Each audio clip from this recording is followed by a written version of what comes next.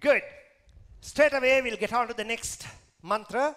We first discuss about basic things what you can do in order to make a customer happy. Now we are getting into the next level called delight level. And we are going to discuss few mantras there, 5, and that is be focused, modify to feedback, responsibility collectively, accountable individually, excite with exceeded delivery and services. Good. So let's start with this mantra here. Be focused for the purpose. All successful people I have found, one thing that was behind them was at all times, they were focused on what they were doing. They were focused. So, whenever you are doing something, identify your purpose well. Why is that I'm doing this? You ask the question, why? And the moment you ask the question, why, automatically then you realize, when you have a valid answer, this is why I'm doing it. So then, you will focus yourself towards that. And the best will always come out of it. Now, I'm into service excellence training. Purposefully, I'm into that because this is my forte. And with this one single subject matter, I find it so difficult to update myself with the kind of changes that are taking place across the globe. So imagine if I had 3, 4, 5, 6, 10 in my portfolio, nothing I would have done right. So even I'm serving people. By training, I'm serving people. I get people to understand their true potential and to see that they have a purpose, they have a focus, and then finally they maintain a balance and achieve greatness. And that's what I'm doing. So, dear friends, you got to be focused for the purpose. Identify what it is. What are our actions and their impacts on creating value to the customer? We are getting into a very important area. Right. Most often, what happens? We offer something to a customer. If you draw a diagram, it perhaps could be a circle. Whatever you are offering, you put it in. And if you can draw a diagram, it could be a circle. It takes the shape of a circle. But if you look at from the customer's point, so this is what exactly customer wants. It's in a circle, but maybe what the provider offers could be what? A square. This is what the customer wants. This is what the provider offers. Now, when you put them together, what will happen? Obviously. Square peg is in a round hole. Can you see? Look at this theoretically. Does it solve what exactly the customer wants? Quickly, difference. We are about half an hour behind the schedule. No. Can you see? It's a waste of certain things. Provider is offering something which the customer is not going to value. Never mind, do that, provided you had fulfilled what exactly the customer is in need of. Now, can you see certain things goes out? You had just given this, and then certain things that shape the curve, customer had not got it.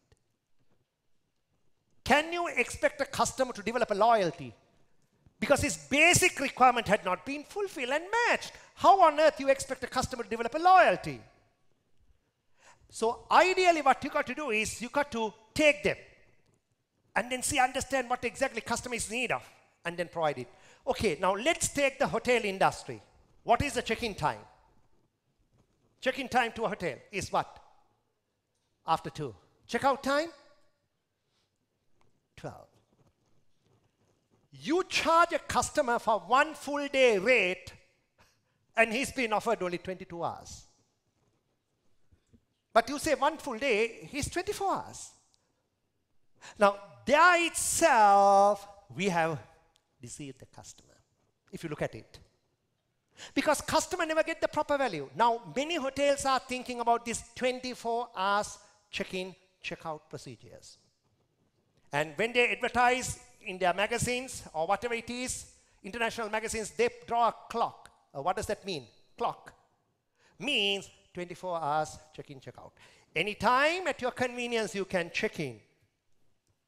And anytime at your convenience you can check out having spent 24 hours. Now, there is a little hotel in Bangalore, down Brigade Road, called Balalle Rest.